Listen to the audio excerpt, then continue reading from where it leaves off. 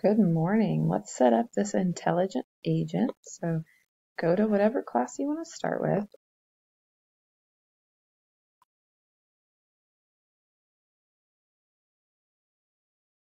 And then click on Tools, Course Admin.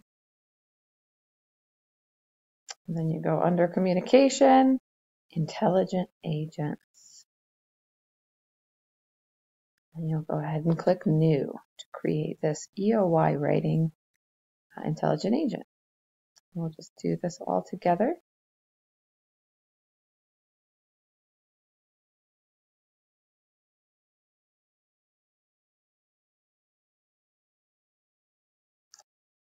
I don't believe anyone sees the name aside from you, but make sure it makes sense.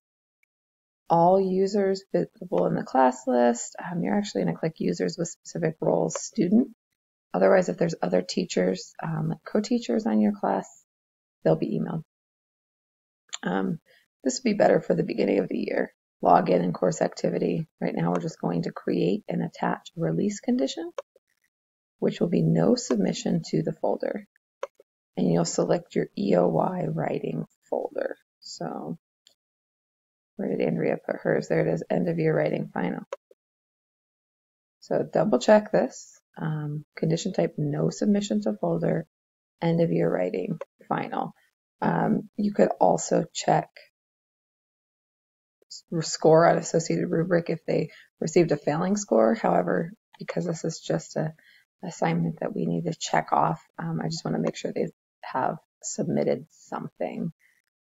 And now, what do you want to do? Do you want to take action only the first time or take action every time the agent evaluates and finds that a student has not submitted? So we're going to send an email.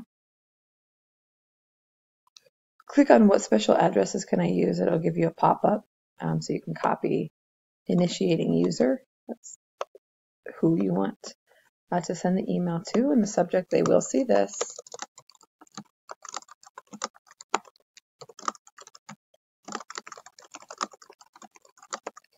Okay, and then type your message here.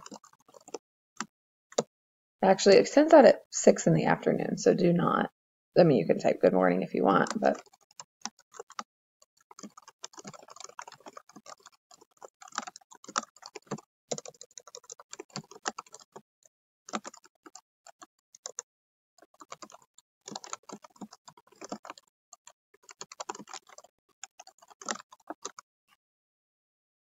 all right, so I paused it while I finished writing my email, but something along the lines of, you're missing this assignment, you need to get it in, it's worth so many points. These are the 2 writing sessions that'll be held. If students need that kind of support, so you can put anything in, of course, there, and then I uploaded the prompt. And then you need to go to click schedule or use schedule, and we've been asked to send this twice a week, just by Alex. We were talking about it, and it seems to make sense to send it on Sunday nights and Tuesday nights. So that way they can work on it on Monday, and then they'll get the notification prior to the Wednesday session. We have a start date, and we do want to stop sending these emails eventually.